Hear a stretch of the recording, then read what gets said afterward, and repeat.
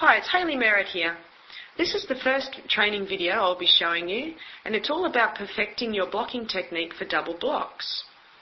This particular blocking tutorial, which is part of our extensive video training library, is around 22 minutes long.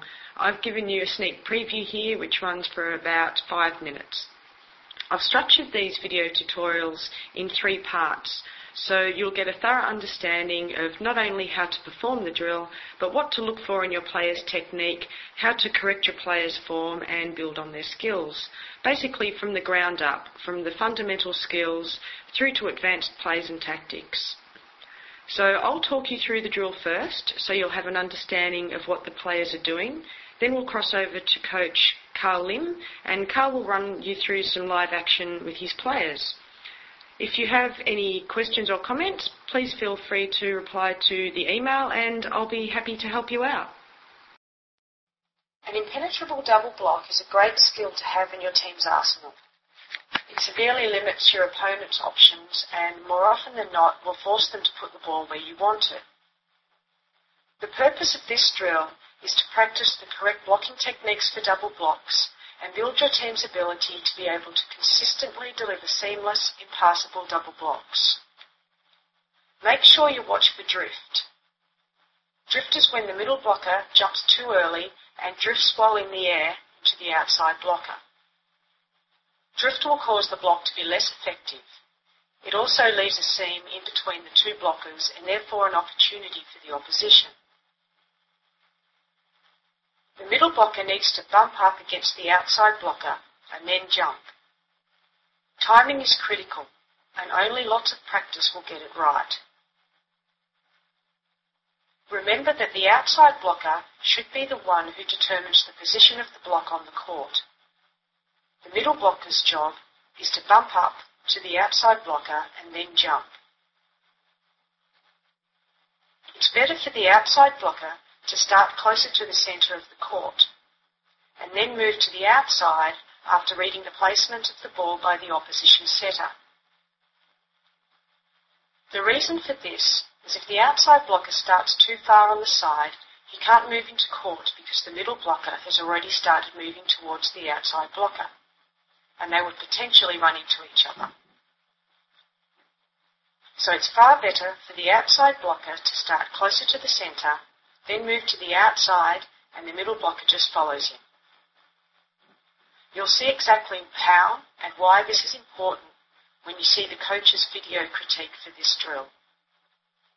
That's the real gold in being able to demonstrate the proper execution of these skills for you on video, because it makes it much simpler and easier for you to understand and apply these skills to your own game.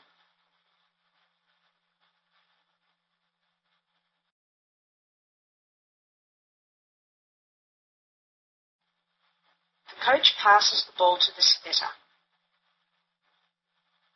The setter sets the ball to one of the outside catchers. The blockers have to form an effective double block. The blockers don't know where the setter is going to set the ball, so they have to get into practice either moving quickly to the left or to the right. Repeat the drill a couple of times and then rotate the players through.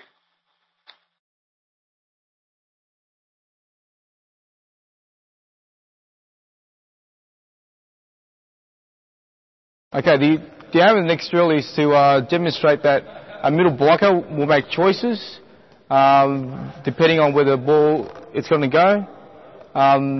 Same as at the last drill, middle player will move to either the left or the right side to form a double block. As a setter, the choices are there, forward set or back set, and what we want is to be able to get good form on the double block depending where the ball's going. Like I emphasise, smaller blockers, swing blocking is also acceptable, but the bigger blockers, generally the side steps is pretty much good enough to be able to form a neat double block, and hoping the player will either hit past the blockers or we'll get some hands to the ball. So we'll demonstrate now on how we control our middle blockers and the outside blockers forming a nice neat block. middle players, you'll stay for 2 balls. Yep. Like the last drill, we'll have the non-blocker will fall back into.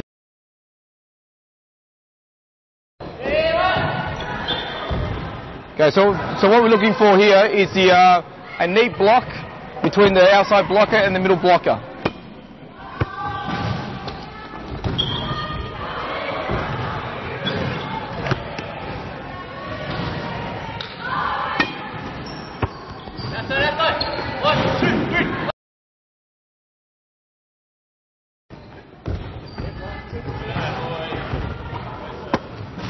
Okay, blockers, we still got too far apart from each other.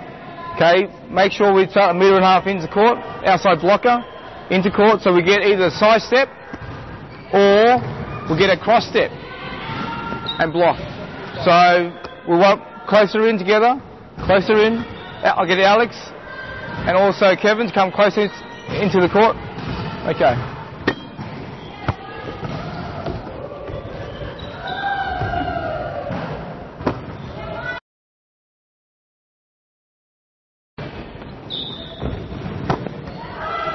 Okay, as a setter, we try and keep the middle player guessing to where the ball's going.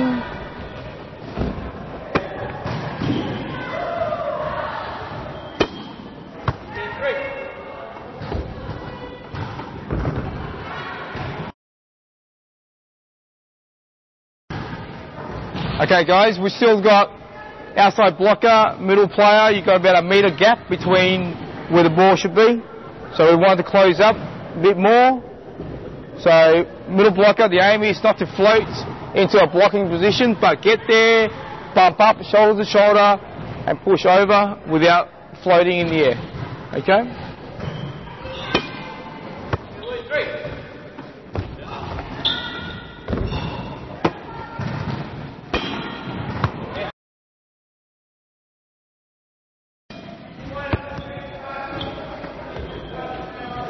Okay guys, grab a drink, have a break. Okay, as you notice, blocking is very tedious. We want players to really focus on what they need to do, make it really simple, but also make it effective for the team. Blocking wins a lot of points in terms of probably less effort, but more rewarding in terms of shutting a player down. But to have a good blocking team, okay, you need 3 players to be organised at the net. A lot of talking involved, a lot of quick steps, rather than just hoping that you'll get a shutout. Okay, you got to be tough at it, hard hands. You got to focus on what you need to do. Blockers, make sure we seal. Outside blockers and middle are joined together, and we push, hand spread and hard. Okay, so we'll continue the same drill.